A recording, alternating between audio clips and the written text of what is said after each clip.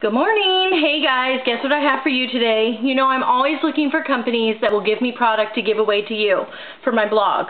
And I ran across Scrap and Tote company and I emailed them and I said, hey, why don't you send me your product so I can give away this on my blog because it looks really cool and I'll do a video and show them how to use it. And they were like, okay. So, you know, it's all about having fun, giving away stuff, doing the whole 9 yards. So this is a huge, can you see how big this is? I know my camera is not far enough back for this, but this is just a massive Cricut cartridge holder. And I really, really like it because I am the sloppiest person on the face of the planet. I'm not kidding you. If my husband was here, he would tell you it's true. I am so messy. I'm so creative, but I'm totally messy. So you can see you put the cartridges in here. It holds 36 cartridges, books, and templates. So I opened it up. I really liked it. First of all, it was pretty easy to use. It was pretty easy to fill up because you just pop this out, little button there, and then see it comes right out, and then it hooks right back in. I'm going to try not to knock over my lights showing you how to do this. And then you see you just push it and lock it back in and you're good to go. It comes in with this pouch, which I really like, and it's got some little folder things you can put your information on. I'm not that organized, so to tell you the truth, I ain't gonna use them. I ain't gonna lie to you, I'm not that organized. They're just going in and I'm calling it good. Comes with little Velcro things. Okay, so here I have my cartridges.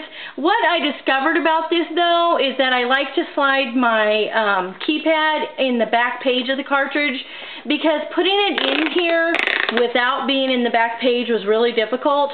So you can see there, you just slide it in and you're good to go. And then you go on to the next one. So here's what I did, and of course I don't have all my cartridges in there yet.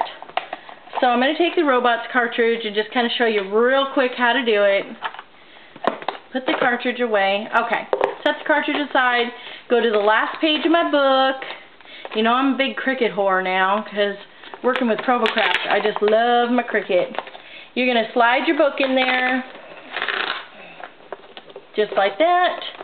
You're going to slide the cartridge in there, and then you're going to close it, and you're done. So check it out. It holds 36 cartridges. And what I was thinking was, how cool would this be to use at a crop? Oh, and I put the little Velcro pieces on here because I felt like I wanted that extra security. They came with this one. I'm pretty sure they come with all of them. I'm not sure. I'll have to look. But anyways, here's the coolest part. And then you shut it up, and you have a little briefcase of Cricut cartridges.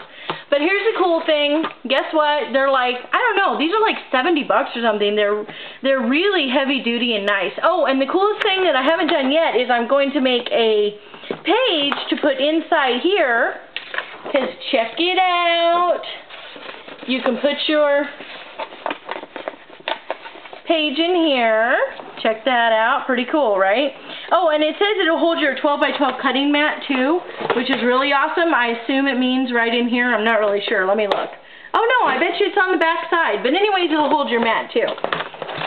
So, today, if you go to my blog, www.blueeyeschool.blogspot.com, I'm going to give one of these away to you. So, go to my blog, check it out, leave a comment. Let me know what you think of it. I really, really like this. I'm going to check out where the Cricut mat goes and put that on my blog. Alright, well, see you next time. Thank you, Scrap and Tote. You rock.